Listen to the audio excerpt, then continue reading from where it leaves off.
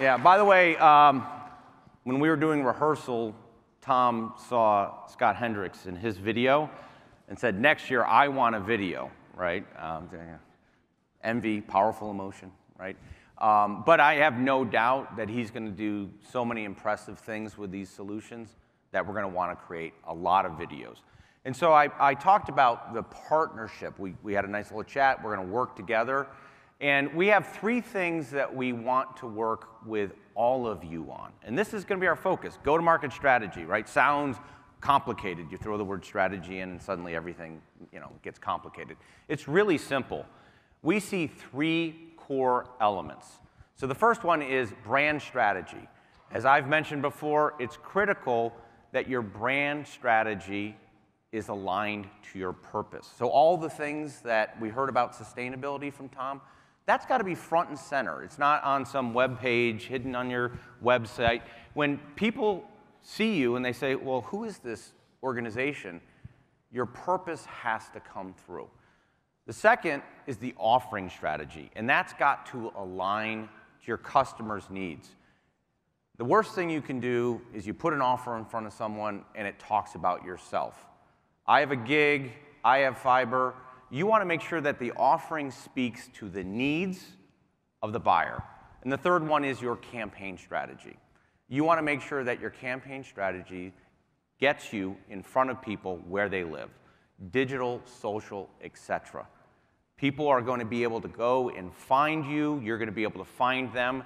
But you have to have a campaign strategy where you're doing that through things like your mobile app every single day. So last year, spent a long time on brand strategy. I mentioned it yesterday, right? Liquid Death, right? Again, a water company, right? What's more of a commodity than water?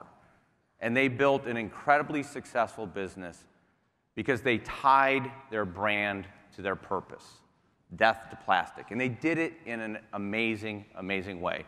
And by the way, what was really interesting last year was how many people sent me pictures when they were in stores for Halloween displays, right? It's almost like we all as a community discovered this together at Connections last year, and I was just really, really thrilled that you remembered something from Connections. So for those of you who sent me those pictures, thank you.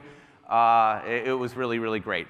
But this year, we're going to focus on something that I actually think is more critical to our community, the offering strategy. Why? Because this is the moment of truth.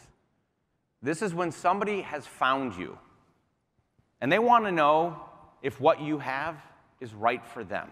This is where they make a commitment, sometimes a long-term commitment to you.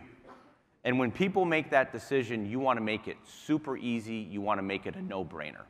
So how do we do that? Well, you came to a technical conference. We're going to talk a little bit of biology here, and last night I stayed at the Wynn, not a Holiday Inn, so hang with me. I'm going to try my best. But the amygdala is a really interesting part of your brain, right? It's part of your limbic system. It controls emotion and, more importantly, behavior, right? And we've studied this for over a century, right? And there's all kinds of research on behavior and what drives it and decision making. And I know all of us here, we have a lot of very data-driven people, engineers, right? And we all think, oh, we make a buying decision, we look at the facts, we study the data, we look at the features, we make a price comparison, and we make a very rational decision. The truth is, we don't, right? If you look at the research that's out there, it basically says our decisions are driven by emotion. So Gerald Zaltman wrote this book, one of the people who've really looked at this, and basically what he summarized was 90 to 95% of our decisions are made based on emotion, right? That's what the behavioral research says. But here's the really fascinating part. We've evolved, we're so smart, what do? We then go compile all the facts in our head to justify that decision. So we're convinced at the end of the day that, oh, that was a super rational decision. But that's because we came to that conclusion after our emotion had already made the decision for us. It's an incredible, incredible phenomenon. By the way, the word amygdala hijack, that was actually coined by Daniel Gellman in his term. That's actually, if you've heard anything about this, you probably heard the term amygdala hijack. And the reason it's called that is because that's what the amygdala does. It actually formed as part of the system that helped us with fight or flight as we were, coming through and evolving. And when it hijacks the system, it does that before your logical prefrontal cortex is even getting engaged.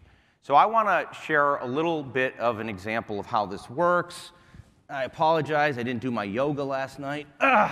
So, basketball sneaker. So this is a Converse Chuck Taylor. Now, our crack agency Decision Council told me that this would show up better than the one that I liked when I played basketball in junior high school. This is Laker yellow. I grew up in New England. I had Celtic green, right? Why? Well, because I wanted to be like Larry Bird, right? Now, the rational part of my brain, even at 12 years old, told me, you're probably not going to be Larry Bird, right? Well, first of all, my father was my height, so that should have been a sign. However, I wanted to be like Larry, right? And here's the really interesting thing. When we buy products and services, we're not buying a product or service. We're trying to buy a better version of ourselves. That's fundamentally what we're doing. We want to find someone or something that's going to make us do things better and be better at what is important to us. And that's what I was doing. Now let's fast forward to today. Right? There we go. So, here's a nice new modern sneaker, right? That one, not a lot of support, very flimsy. This one, this is an $83 New Balance Kawhi, right? Space-age polymers, all kinds of support, amazing, right? It's as good as any basketball shoe on the market. It's really phenomenal, right? So what's this one? Okay, this one is the LeBron. The LeBron 20, right?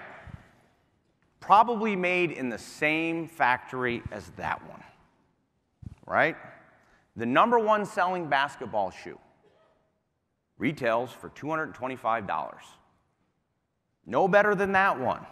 And by the way, Kawhi, he's pretty good, but he's not the king.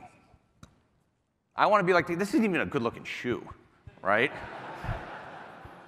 If I wore this, my kids, oh my God, they would kill me, right? But even though most people who buy basketball sneakers know they're not going to be LeBron, they would really like to be like LeBron. So, this really gets interesting when you look at this one.